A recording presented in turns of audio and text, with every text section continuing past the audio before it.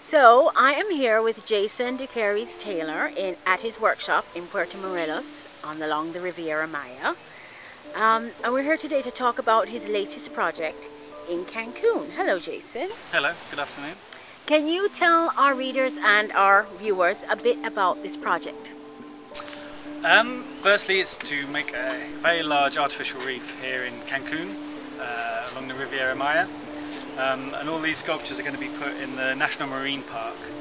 In total there's going to be 400, and they're going to occupy a huge area of over 250 square meters, and it's going to weigh about 180 tons in total. Wow. You can see it's all various different casts of people of the local community and also international community, and it aims to represent a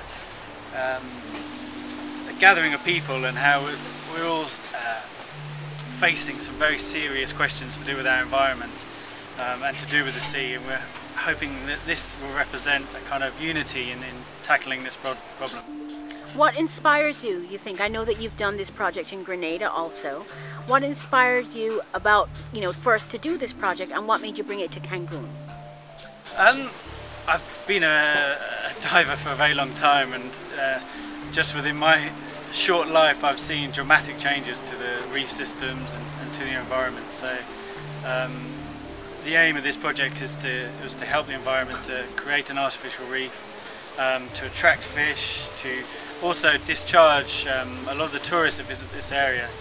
Every year over 750,000 people come to the National Marine Park, and it puts tremendous pressure on the existing reefs. So all these sculptures are going to go in a barren area of sand, and hopefully the aim will to draw all the tourists into one area and to give the natural reefs a little bit of a rest. Fantastic. So are there any sculptures already submerged? Yes, we submerged 3 in November last year. And where are they?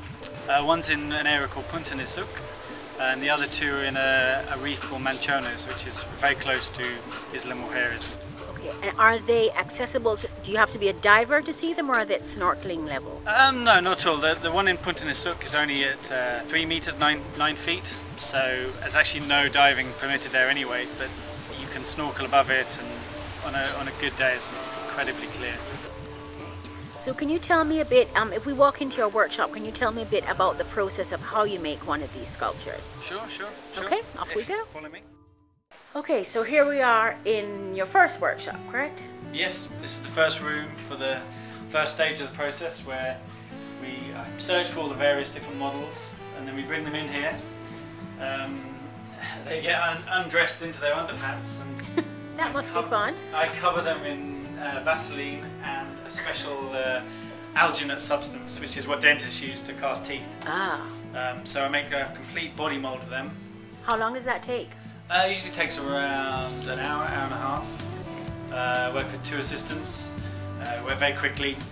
Put all the alginate on, then a coating of plaster. We make it 2 halves, and then we separate it. And then we make a plaster original from that. So it's something similar to this. Is one of the plaster originals. And then we work on this, and we dress it with the clothes, the accessories, etc. And then we make a silicone mold of this again. Do you use the person's actual clothes, or do you design how to dress them? Sometimes I ask them to bring some clothes along, yes, so they can, if they have any personal choices that they like.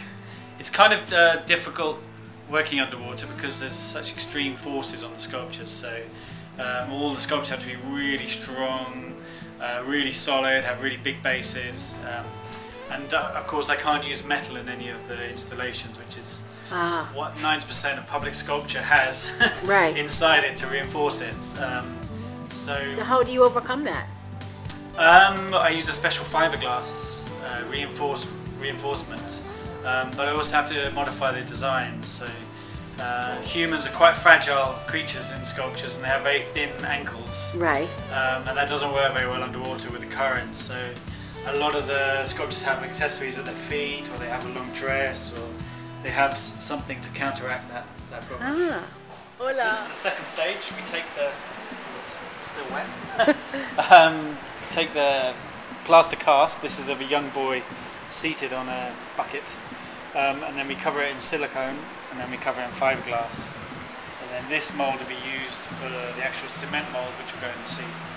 So it's really quite a painstaking and labor-intensive process. It's really long. I mean, from the beginning of finding the models, moulding them, making the plaster, making the silicone, making the cement, and then when I've got the cement mould outside, I've still got to work out the placement in the sea, and that's another very complicated process of moving it.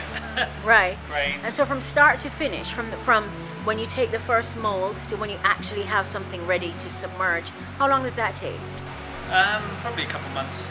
Wow. So Jason, can you tell us a bit about the process of what happens after you submerge the pieces? Things happen very quickly underwater. Very different time schedule. You can see that the photo down here is of one of the raw cement sculptures, and this next photograph is possibly 6 weeks later. It's very quick, and these are all the algae that start to form really rapidly. And it's literally a matter of weeks.